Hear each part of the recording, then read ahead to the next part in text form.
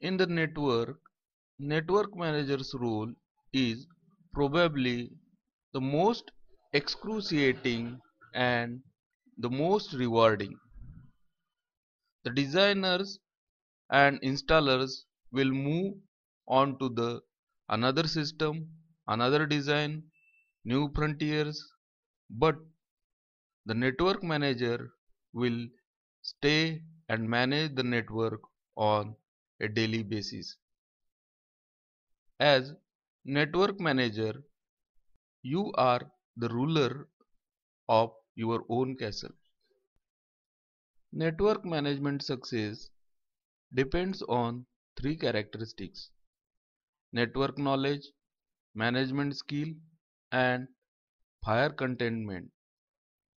And for successful network manager, you should have following management skill. 1. Configuration management. Second, fault management. Third, performance management. Fourth, security management. And fifth, account management. Configuration management starts with network documentation. And remember, good documentation helps you to stay on the top of your network. After all, as soon as you get it working, things will change almost immediately. The only constant in networking is variation and transition.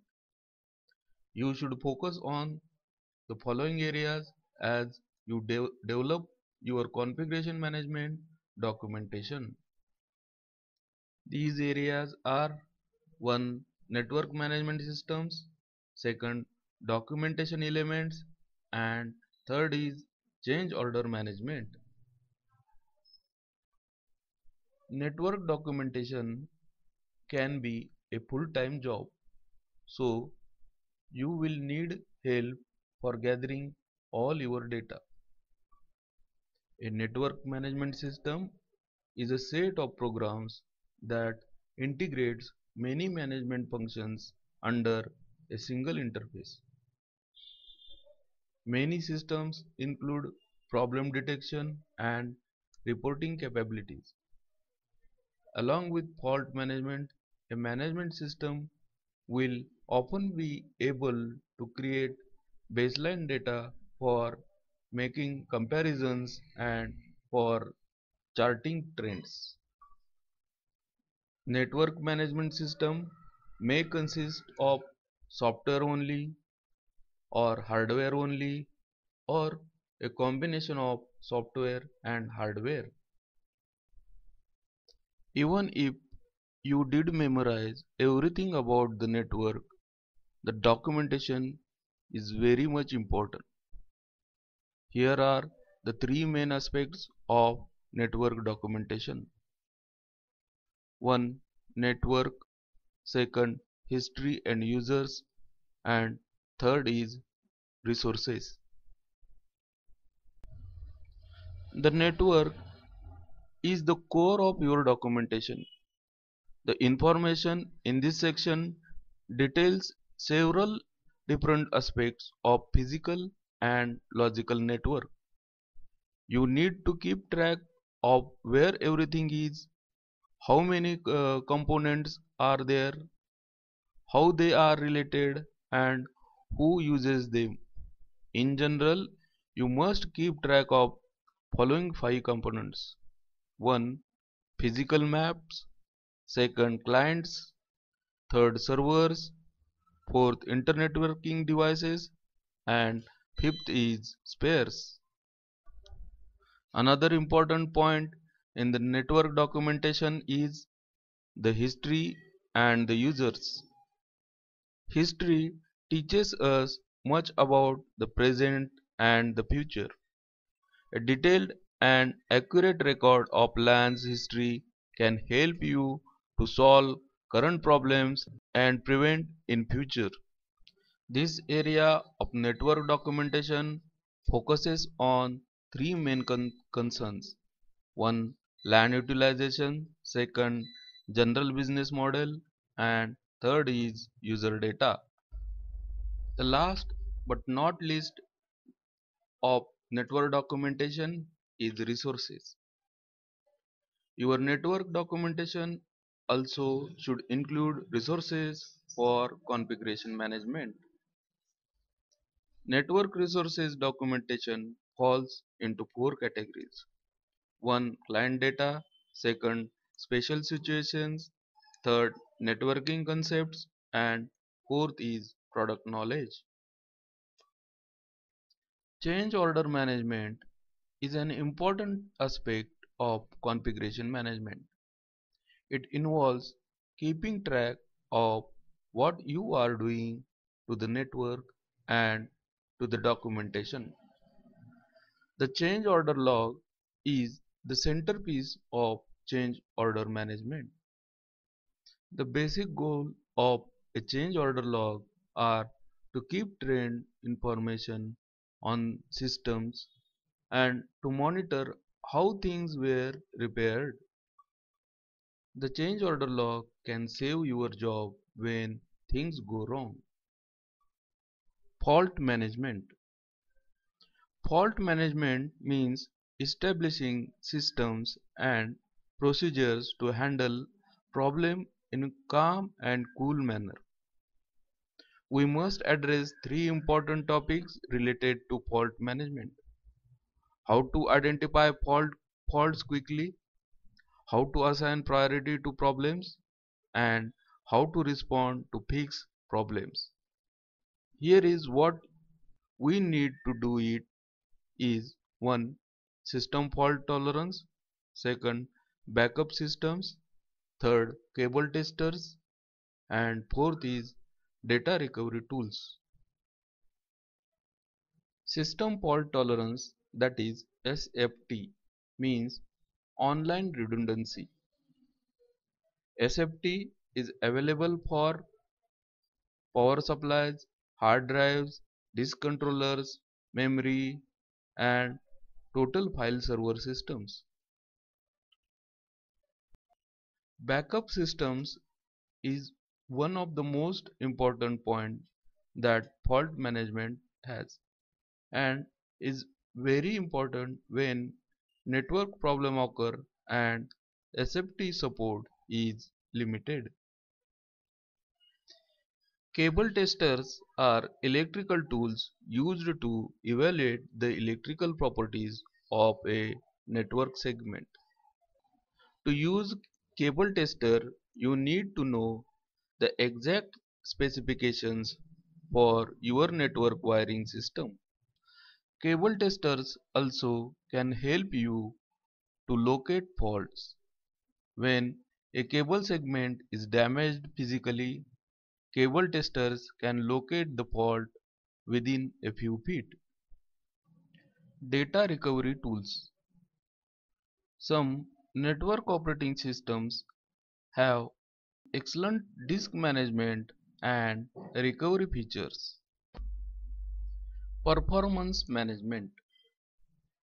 When users are asked how fast the network should be, they always answer just a little faster. Users measure network performance in response time. That is, how fast can they log in, launch an application, and print a report. The network performance is based partly on identifying bottlenecks. Managing network performance means creating baseline reports of errors and throughput, looking at problem response times, estimating future needs, and finding ways to keep the user satisfied. There are several tools and techniques are available to help us with this task. Some of the important tools are: 1. LAN Analyzer for Windows, second LAN Analyzer for NCC, and third is sniffer. Security management. Security management protects your network from external and internal threats. Believe it or not, some of the most dangerous threats are internal. Your average employee don't try to harm their network intentionally. It just happens. They try to do something new that they didn't understand exactly, or they try to install a really cute application that they brought from home and accidentally install a virus with it. Intentional harm also happens, although not as often. Security management involves implementing procedures to protect against accidental and intentional harm. In computer security world, there are three basic levels of threat. One, operational, second, physical, and third is logical. Operational security governs user behavior towards organizational resources, particularly computer data. A good operational security is ensured only by education. Physical security. If an intruder gains access to your server room or computers, then he or she can cause a lot of damage. Logical security involves passwords, file system rights, console privileges, and restrictions on network use. In other words, once you have physical access to the network facilities, then what are you allowed to do with them? Logical security begins with the five interrogatives, that is who, what, why, where, and when. Accounting management is the collection, interpretation, and use of network cost information. It involves the budget and cost allocation, chargeback systems, unplanned purchases, and planning for growth. When a budget is put together, the networking people submit their requirements for coming fiscal year. When the finance people ask why you require this, then you should have a good answer with required data. Chargeback systems. In some organization, the network group is on its own and is not allocated a budget. Instead, the group must pay for itself by charging for its services as outside vendor. In this case, accounting management can be genuine lifesaver.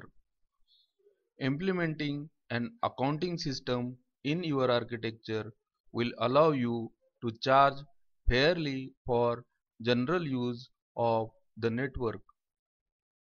Some third-party metering and auditing programs can be useful for this purpose. Unplanned purchases. Budgets are estimates.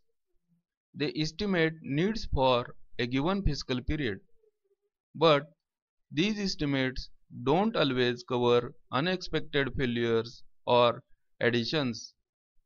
In such cases, someone has to pay for the added expense.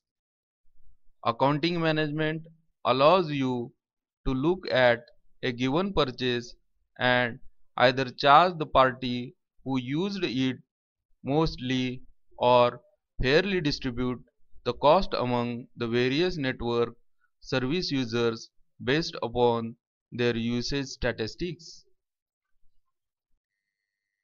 Planning for growth. Accounting also can help to quantify network service used and demanded.